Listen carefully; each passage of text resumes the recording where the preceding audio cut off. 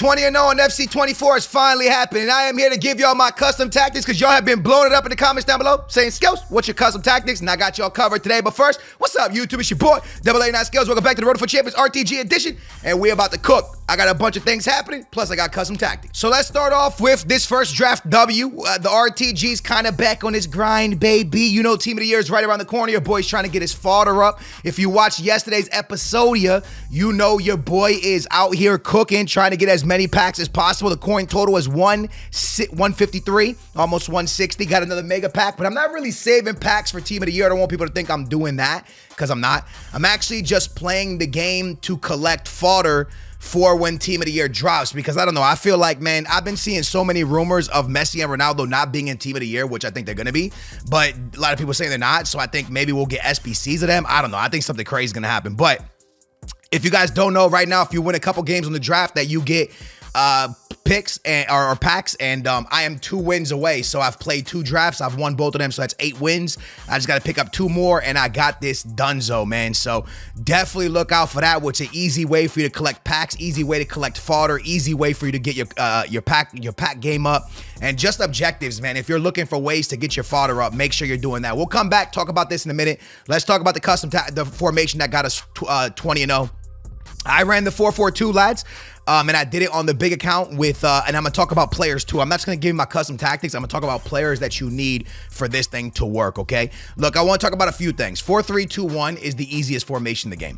These are the custom tactics for 4-3-2-1. I did not use this formation to get the 20-0, but it is one of the easiest formations to play in this game. What do I mean? If you run this formation, you don't really have to use your brain that much, or you don't really have to be that much of a FC or FIFA expert, right? Maybe you're new to the game, you're not really as you're veteran like a lot of people are that are watching this right now, but maybe you're just not as, like, you know, fluid of a player. This formation here is super easy. It's very hard to break down defensively, and offensively it kind of plays for you. You're gonna see the open pass every single time. You don't really have to trigger runs, not really much happening, right? You just kind of go with the flow of where your players are getting open and stuff like that. And yeah, it will really cook for you. So it's a very, very strong formation. I'll show it to you quickly. Get in behind, stay forward, stay central, get in behind, come back on defense on your left one. This one's gonna be stay central. This is not the formation I'm running. I'm just showing you guys quickly in case you guys want to run it. This is fully balanced. You're not even supposed to have cover center. I feel like that's supposed to be fully balanced. I think I had that messed up right there. Stay back while attacking cover center. Stay back while attacking cover center on that. And then out here is one of your left backs or right backs going to be on balanced and with overlap, and the other one's going to be on stay back while attacking. That's it.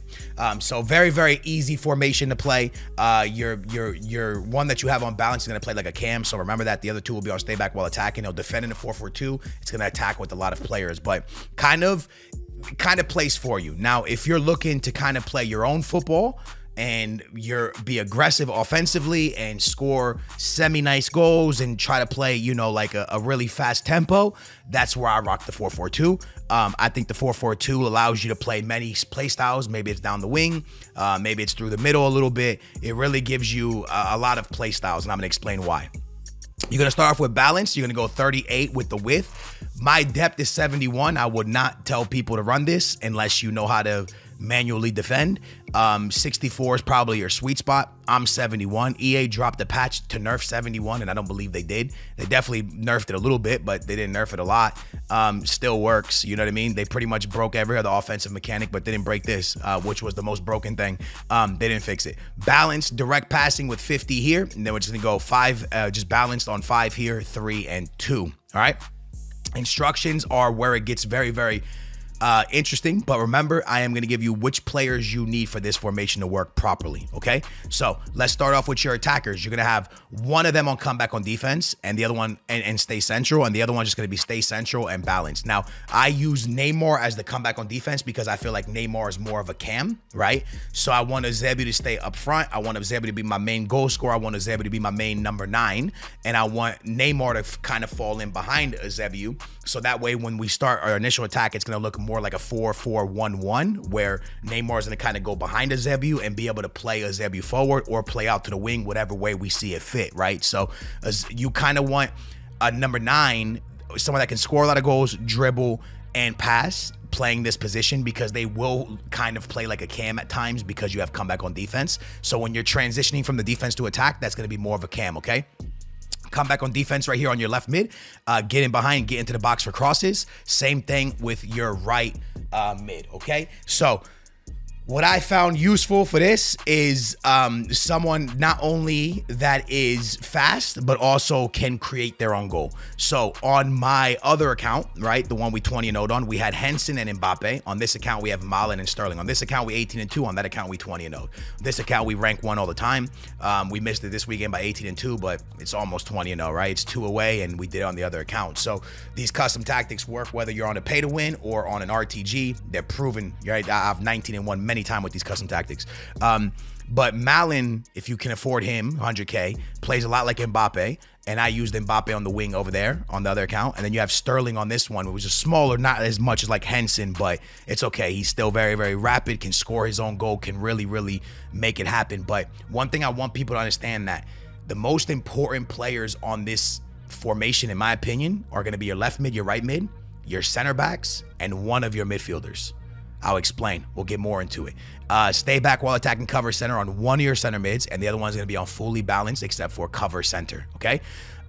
This player here is going to need to be a player that can pass, can defend, can score goals, and can create their own goals. Very important, okay? My favorite card in this position is Aitana or Putellas.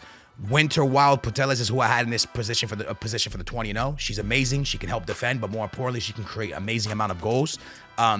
Very, very important position, okay? Because when you're attacking, this thing almost looks like it almost plays like a 4-1, 2-1-2, where you have 2 attackers, 2 forwards, 2 wingers, right? And then Modric goes in as your cam. So it almost feels, from my old school guys that used to run 4-1-2-1-2 narrow, it feels a lot like that when you're playing this formation, but more like a 4-1-2-1-2 wide, because Trezeguet or your other midfielder is going to be the only person that stays back. And then Modric, Malen, Sterling, Neymar, and Eusebio are all going to get forward feeling like a 4-1-2-1-2 narrow. That's why I told you, if you want to play the wings, it's going to happen. If you want to play through the middle, Modric will take like that cam position, and Modric will play right in behind the strikers, and you can play through the middle. So that's why I like the 4-1-2-1-2 narrow so much. I mean, the 4-4-2 so much. Stay back while attacking, everything else fully balanced, and then your other one is going to be overlapping, and that's it, okay? Now, let's talk about it. I think, in my opinion, the left back and the right back are where it begins.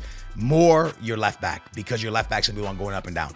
I had Afonso Davies in this position for my 20-0 on the big account, and Afonso Davies in this position is crazy because he's so rapid that he can get up the field, and before you know it, you lose the ball, he's already on defense. The card is crazy. His Thunderstruck Afonso Davies is one of the craziest cards I've ever seen in this position. I love Bacha, I love Havertz, but what Afonso Davies brings to this is crazy. So if you could play Afonso Davies in this position, I feel like he's the best left back for the 4-4-2 with the overlap and no stay back while attacking. I think he's incredible here, man. The 4-4-2 with him at left back is wild. Your right back's not really as important because it's going to be a stay back. What I kind of like to do, on my other account, it was Cafu. VVD, and Varane.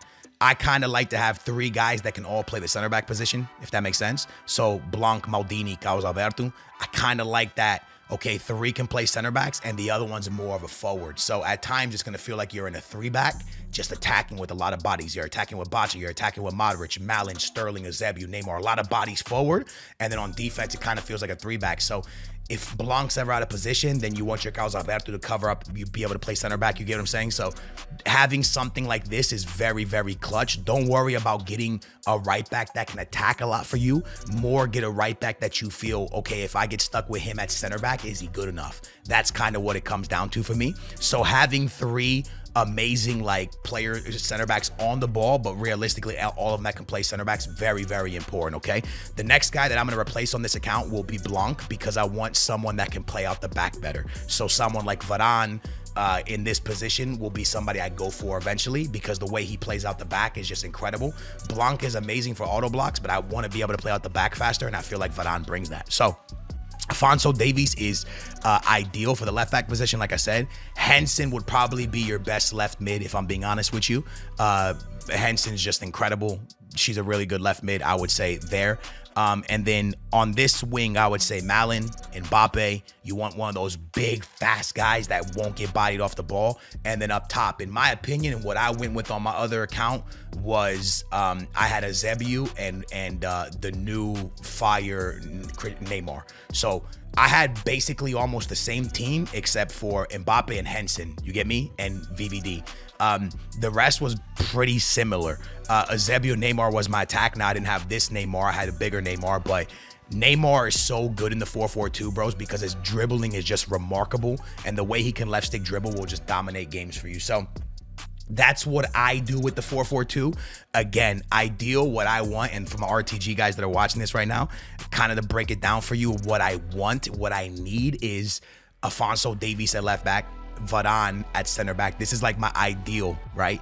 Varane here, Alphonso Davies here. And up here, I'm pretty cool. I'm pretty chilling with what I have going on here. I'm not really too fussed about what's happening up there. Pretty happy with everything up top, right? Like, the only thing this team can maybe get is Henson, and Henson would kind of change this team a lot. But honestly, I really, really like what's going on with this team up top. I think this team up top is perfect for the 20-0. The midfield's fine as well. My midfield was Portelas, and I'm trying to think who the other midfielder was, and I can't think right now. In the 20-0, I don't know why I can't think. It was, actually I do know, it was the Winter Wild, Gullit, and Putellas, I'm pretty sure. This has Frenkie de Jong and Aitana or Modric and Aitana, but then the chemistry's off a little bit. So that's where it gets a little bit tricky, or you can go to Trezeguet, who's just a ball winner. So yeah, man, that's kind of the options I have going on, but lads, that's the custom tactics that have worked wonders for me. 4-4-2 was a formation I got away from a little bit after the patch. Went to 4-3-2-1, made the game pretty easy, but really boring. Went back to 4-4-2, started cooking people again, started scoring a lot of goals. You could play down the wing, you could play down the middle, you could play many different options, and I just started having a lot of fun with that formation again. So again, lads, 4-4-2 for me is very fun. Now, with that being said, how the heck do I get to Thunderstruck Varane, right? That's the question right now.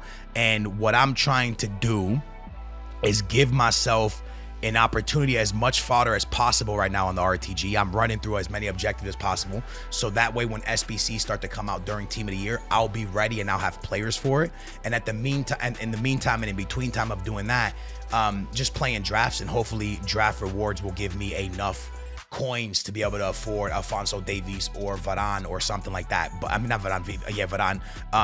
So that's kind of where I'm at right now. I'm kind of not really doing any of these 84x5s or 85s. I'm kind of staying away from all this stuff and kind of just saving up fodder. I do have an 84x5 that I'm saved up here that I haven't opened, but I'm kind of just sitting back, lads, on my packs. Not to pack a Team of the Year, just that when Team of the Year comes, I want to be able to pick up loads and loads of fodder for Team of the Year. So I don't really see a point of me opening right now. I think I'm going to more send it when Team of the Year is here, simply because, not that I'm saving packs, it's just I want to save my fodder. And I feel like if I open these packs and I get fodder, if something cool comes out before Team of the Year, I'm going to complete it. And I don't really want to do that unless it's something really cheap. And if it's something really cheap, then I should have the fodder for that already. So that's kind of where the RTG is at right now. It's kind of in like, kind of like a boring stage, I guess, where I can't really make too many moves, kind of waiting for Team of the Year, kind of waiting for my moment to pounce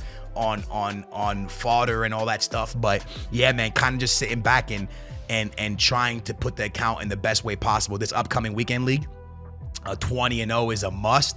I feel like we have the right team for it. I feel like we have the right players for it. Now it's just about going out there and executing like we did last weekend. So I might drop Blanc for the first time ever going into the weekend league on this account for a very long time. I just don't know who's going to take that spot yet. I don't really have, you know what I mean? I got VVD for 4 here, but I don't really have somebody to take that spot. I don't have Varane. I do have Saliba, who's really nice, but Blanc might be left out for one of the first times. But hey, guys, I hope these tactics help you guys, man. If they do, hit that big old thumbs up, subscribe, turn your bell in the comments down below. Let me know what formations you guys are running, what tactics you guys are running. I'm enjoying the 4-4-2 right now. It's what I've ranked one the most in this year, and it's what I've ranked one. It's what I finally 20-0'd in. So just having a lot of fun with the 4-4-2. Also, 20-0, I never switched out of 4-4-2. I stayed 4-4-2 the entire time, every game, never switched out. Stayed with it the whole time. All right, so on this account I went 18-2. I switched out of it and went 4-3-3. 3-2-1 a couple times, and I regret it. I should have just stayed 4-4-2 and probably would have dropped 19-1 or maybe even 20-0. So, hey, thank y'all for watching. I will catch you guys in the next RTG episode. And I hope these custom tactics help you guys pick up more W's. All right, peace out. See you soon.